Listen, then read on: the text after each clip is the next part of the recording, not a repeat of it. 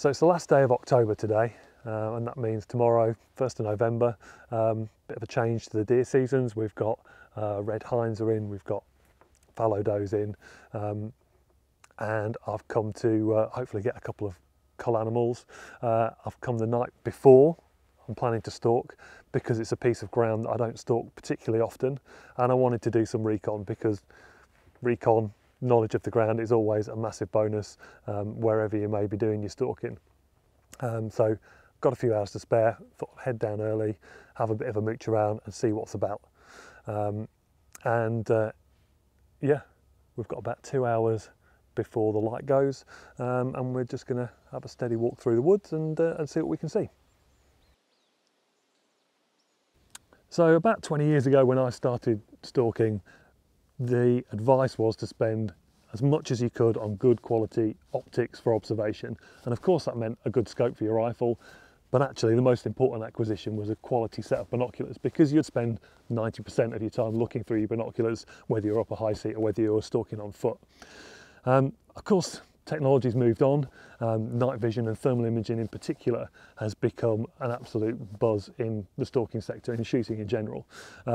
We've got the latest Zeiss DTI 450 here, and we're going to find out just how good that is as an observation tool and whether or not it's actually good enough to replace binoculars. I know a lot of stalkers now might consider a thermal imaging device instead of a pair of binoculars rather than as well as. They're both big financial investments, but actually, does this do everything we need? Can it replace a pair of binoculars, or is it just another really valuable tool for the stalker's arsenal?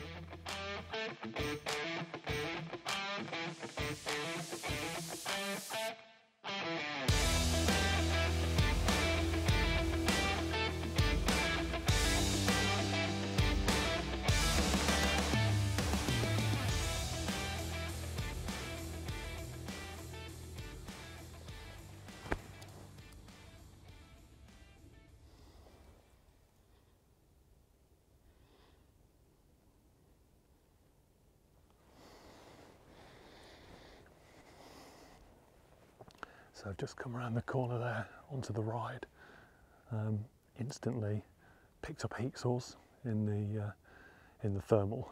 Was able to zoom in. It's a fallow briquette. Was able to identify it, sex it. Yeah, even though it's quite dense cover here, and initially he was quite hidden by the bracken, but there's a sweet chestnut up there.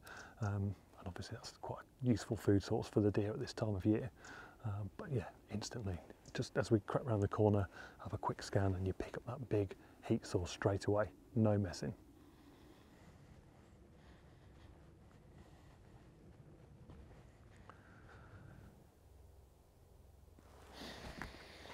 So even though we've had a couple of frosts this autumn, you can see the bracken is still really, really thick. And so if deer are laying down, it's going to be pretty difficult to see them. Just had a quick scan, and there's a group of reds, maybe 100, 150 yards in there. Can just make out heads and ears amongst the trees. So simple to spot them through the thermal, but then trying to pick them up even through the binoculars, knowing where they are, quite tricky. And CJ, the cameraman, hasn't got a clue where they are, even though he's been using the thermal to try and get his camera on them. Really difficult. Never would have seen these if I'd just been scanning with the binoculars, but again, picked them up instantly using the thermal.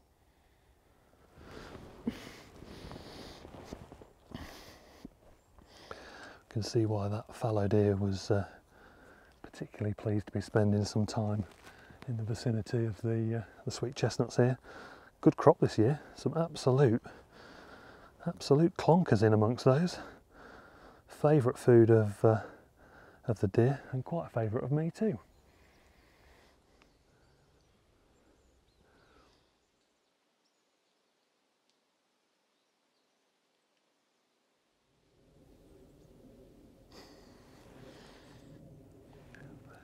Literally just come round onto this new patch of forestry at the edge of the pen. There are squirrels everywhere. I mean, you know, there's squirrels there, there's squirrels up the tree, there's a squirrel just over here. You know, so it's not just deer stalkers that are going to benefit from a device like this. You know, if you're into pest control, apart from some of the grey squirrel control in forestry can be quite challenging, especially when there's still plenty of foliage on the trees and plenty of cover on the ground. This thing picks them out so quickly, and just in a matter of seconds, you're able to identify 4, 5, 6 animals at various ranges.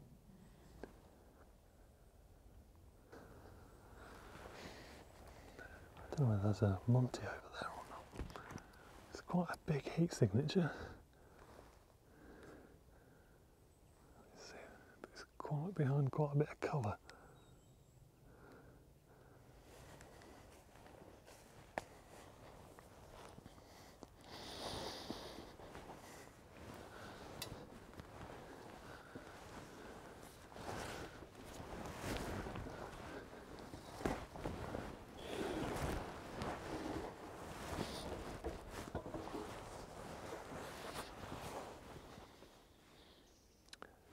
Well, if you're out here to spot squirrels, you'll be having an absolute field day. There are dozens of them around here. Not so many deer though.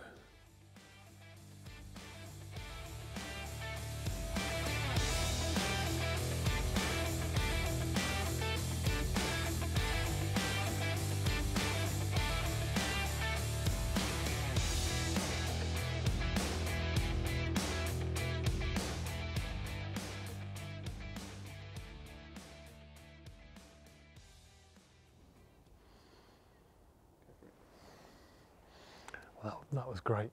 We've been scanning some heat sources over here, turned round, and as is so often the case, a deer had stepped out onto the ride. A really nice big lowland stag. Sauntered along, had no idea we were here, had a bit of a mooch about, and he's just tucked off into cover again. But great to see, and interestingly actually, when they're in hard antler, the antlers are not really visible at all through the thermal. Whereas when they're in velvet and the antlers are grown, they've got a blood supply, you can quite clearly see the antlers through the thermal. So we just picked up another group of reds down there, and they are, I'm saying, 400 yards away, good distance. But again, easy to pick up the heat signature.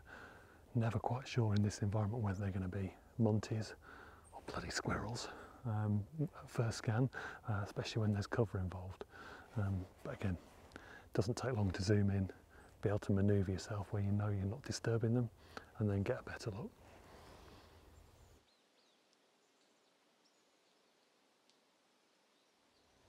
So, some first impressions around usability. It's a lightweight device. It's nicely compact and it fits easily in a coat pocket. It doesn't need a separate carrying apparatus, which, you know, personally I prefer. I know some people like to wear a device on a lanyard around their neck, easily accessible, and this is certainly light enough to be able to do that no problem. We've been blessed with some fairly mild weather today, but normally if you're out in the colder months over the autumn and the winter and the early spring, you're going to be wearing gloves, and this thermal is really easy to operate wearing gloves. You can easily identify the buttons, you can easily use the focus, you don't have to worry about pressing the wrong thing or stumbling between menu options, and for me that's a big plus. Startup is okay on this, it's not the fastest, but it's got a great kind of standby setting, active standby I think it's called, whereby when you're not scanning it turns it into standby to preserve battery life, and as soon as you raise the device to your eye, it switches it back on in a matter of a second or so, and it's ready to go again.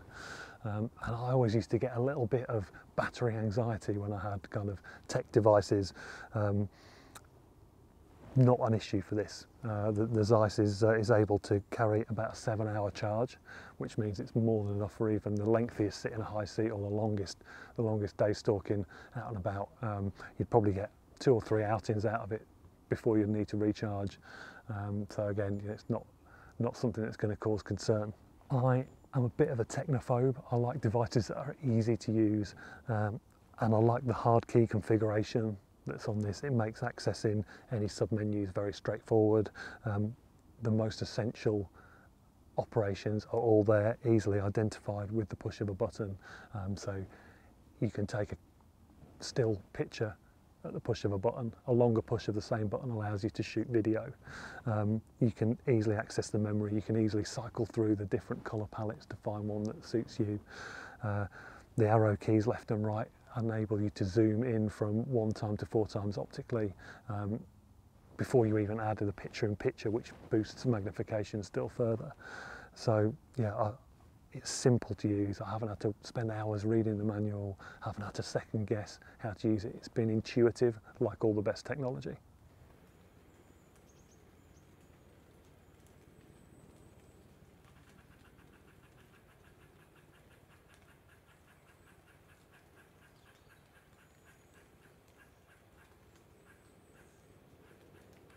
So we talked earlier about how muntjac can literally appear as if by magic, and sometimes you get very little warning. Sure enough, that happened. We were just scanning the ride here, saw some movement. Initially I thought it might have been a couple of squirrels chasing about. We managed to get still, get in position, get filming, and it was a muntjac buck and doe having a chase about, and they ended up working up to within just a few yards of us. Obviously we were stock still, our faces were covered with the cameras and the thermal, and they just acted as if we weren't here. Just one of those absolutely magic moments you get when you're out in the field. Yeah, brilliant, brilliant.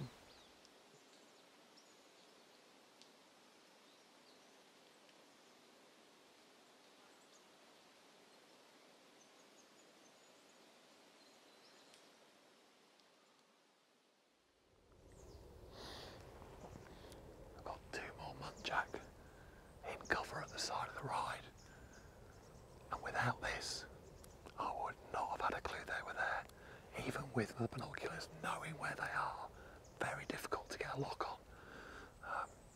Yeah, using the 2 in conjunction can be really, really helpful. So the rain's come in, another muntjac wanders out onto the ride.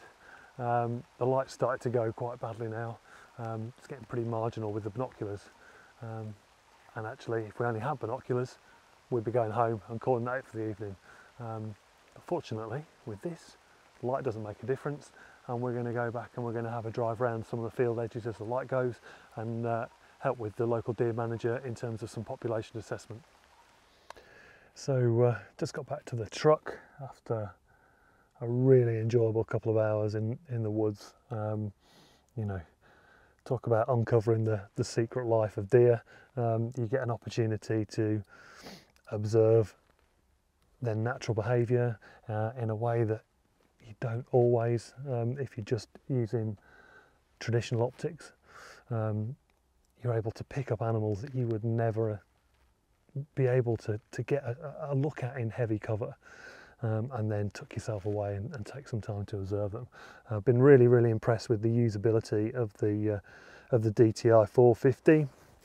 Some absolutely, I hope it comes across in the finished edit. If not, you're going to have to blame me for my shoddy recording. But we got some sensational footage up close and personal with a couple of munties. We've seen big red stags. We've seen a massive herd of reds just come out. There's still a couple of stags roaring. They've just come out of the cover of the forest and come out to feed. We've seen 4 million squirrels, and that lovely fallow that we bumped into first of all. It's been thoroughly enjoyable, and I think what it highlights is the versatility of the modern thermal imager. They've got the ability to scan large areas of ground very quickly. They've got the ability to really focus in on individual animals, and with the modern ones such as this, the ability to zoom in and get a good look at stuff rather than just that wide angle. Although having said that, this has got a 15 yard at 100 metre, 15 metres at 100 metres field of view. It's very good for scanning. Found the controls really user friendly. The ability to access the menu with a single press, and then using a combination of short and long presses to adjust the settings to suit you. I kind of think probably only scratched the surface yet, and we'll hopefully have a play with some more of the functionality tonight. But but so far, yeah, really found it impressive, even in the quite heavy rain that we had earlier. You know, I know from long experience of using Zeiss products that they are built tough and they cope with the most extreme conditions.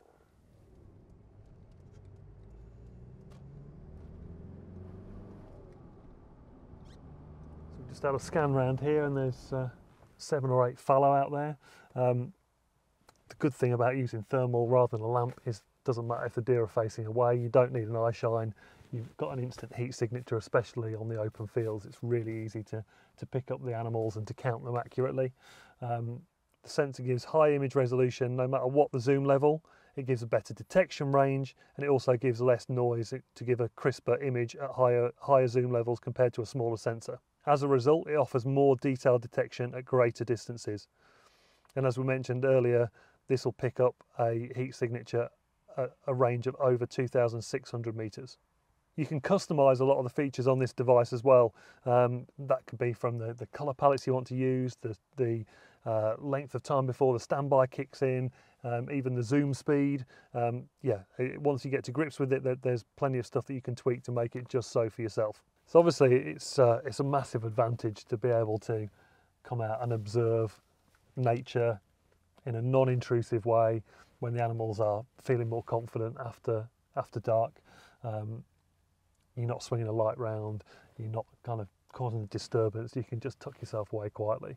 You can also cover a massive amount of ground really quickly with this, especially if you're using it in conjunction with the vehicle as we are tonight. The range of detection allows you to see across even the biggest fields, and from a safety perspective, you know, we've got lots of farm vehicles working around as well. You know, if you were to use this in conjunction with fox shooting, it allows you to see where, you know, where livestock are, it allows you to see where buildings are, it allows you to see where workmen may be, where there's any vehicles. It's just a really comprehensive tool, user friendly, easy to get along with, just makes life a little bit easier.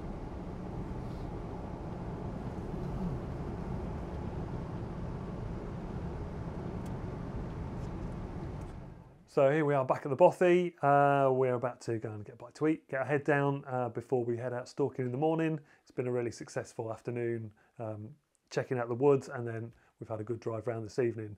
I think we've probably narrowed down where we want to head first thing in the morning. We found some fallow does in the areas where we expected to.